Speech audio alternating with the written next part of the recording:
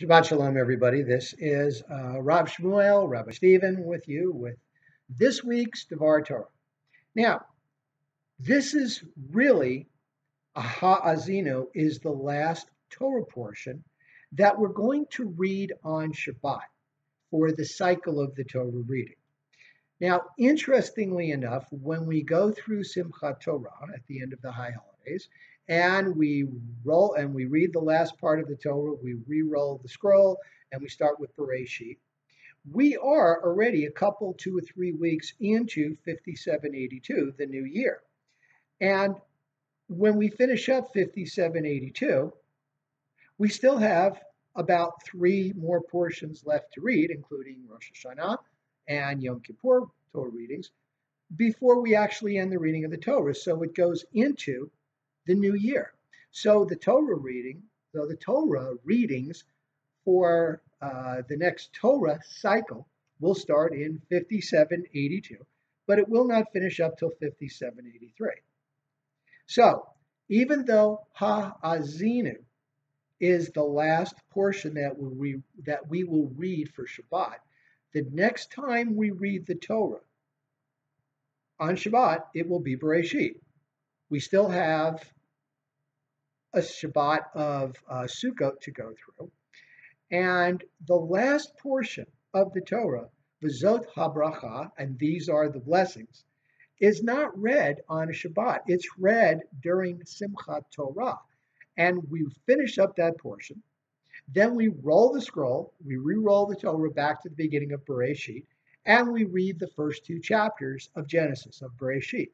And in that way, we are showing that it is a cycle that is always continuing, never ending. Cycle, circle. So in a way, the fact that the Torah readings, the portions, overlap the year, and the fact that the last Torah portion is read in conjunction with the first Torah portion shows that there really is no beginning and no end. Think of it that way. So, Ha'azinu, our last full-on Shabbat Torah reading, okay? Ha'azinu, give ear, Israel. Now, in this particular portion, Moses, it's called a song. Now, in the last portion, they say, well, Moses wrote down the song. The sages say, well, it's the song that we're going to read in the next portion, because it is done kind of as a rhyme, as a meter, okay? And a song in the Torah is different than when we think of as a song. A song is actually just kind of a literary license in a way, according to the Torah. You know, it calls forth heaven, it uses allusion, alliteration, it uses imagery, and it's, you know, all these things, okay? But in my mind, when Moses says this song, I'm thinking, is he referring just to that portion, which is in the structure of a biblical song, or is he talking about the whole Torah? It's one of those gray areas where you really have to think about it and say, you know, because in the Torah we have all sorts of different meanings. Now, for us as humans, you know, we see the mysteries of the universe is encased. It is woven into the fabric of the Torah, because the Torah is God's law. So within the Torah, and the sages have been looking at this for the last 2,000 to 3,000 years, is that this is God's blueprint of the universe. A lot of it is how we behave, because our actions mean something. Our actions ripple. And I know some of you might think, hey, that sounds very Buddhist or very Hinduistic. The fact that our actions have consequences throughout the whole universe, but they do. You know, we're all like one big individual cogs in a very, very big machine. Not that we're mechanical, but our interactions affect each other. So the whole point of having Torah and knowing how to interact with each other is how we build the universe. Think about that. Moses is both admonishing and praising Israel. So the structure of Ha'azinu is in the structure of 2 columns for each page, and it appears that way in the Torah as well. Now, the Masoretes, who put all the grammatical and all the nikud marks, the vowels and the cantillations into the Torah, acknowledge that the first 12 or so verses of Ha'azinu start on the right column, Hebrew being read right to left. And that's what you would imagine. But halfway down into that, say around verse 14 or 15 or so, and going on for about, I think about 20 verses, the verses start on the left column. And then at the end, it starts again on the right, and then there's prose, there's discussion, there's description, like the rest of the Torah. So as Moses is both first praising Israel, saying this is what God did for you, etc., etc., and then he goes on to say, but Israel, you will betray Hashem. You will go off and you will seek other gods and you will worship other gods, but God's wrath will flare against you. You will think, oh wow, my prosperity, and he's been saying this a lot, is due to my own work. But actually, it is God. It is Hashem that is giving you that prosperity. Don't forget it, because when you do forget it, and you think that you're above God's law and above God's Torah, and you seek out alien gods and alien practices, God will desert you too, measure for measure. So, but in the end, you will come back. So the columns, the actual structure, says something about the construct of this particular portion. So we've got two columns very much like pillars.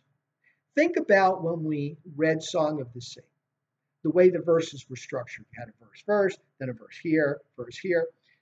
I will tell you from being the person that arranged the hay on the cart when I was in Israel and we were baling hay, I will tell you that that's the way you have to pile the hay. You can't pile it one on top of each of another. You find that out. You go over a dip and bam, the whole thing falls down because there's no support. So when you, in Song of the Sea, when you have verse, okay, you have the verses gravity pulling the hay or the verses down, as it were, metaphorically, and that way they're kind of strong. But when you have two pillars, the way it is in Ha'azinu, it's not very, very structurally sound, right? It's easy for it to topple over. The hidden message in that is that Israel, you're playing with fire. Don't think you've got this licked because you don't. Make sure that you study Torah because it's going to be easy to stray. You're kind of tentative here. The other part of it, the reason why the verses first start on the right and then on the left, well, when we talk anthropomorphically about God, that is when we assign human qualities to God. And, God does what he does because that's the construct of the universe. God doesn't have emotions the way we do. God doesn't feel vengeance or anger or happiness. That's just us as humans describing and perceiving God because that's our frame of reference. We're humans. So the right hand, if you were, of God is mercy. The left hand is justice. So the pillars starting on the right because God's mercy. But then as Israel strayed, we see the left hand of justice come into play. And then when Israel finally figures it out and gets it and says, wow, we really messed up, we need to shuv, right? We need to return. That's why it's very appropriate that this portion is being read during Shabbat Shuvah, which is the Sabbath of return, the Shabbat that is between Rosh Hashanah and Yom Kippur. So we're returning to God. And of course, everything will work out because we are, yes, a stiff-necked people, but we do learn. It takes us a while, but after a while, we do get it. So that really is the essence of Ha'azinu. And, like the two portions before this, Vayelech, and the one before that, which was Nitzavim, they're shorter portions.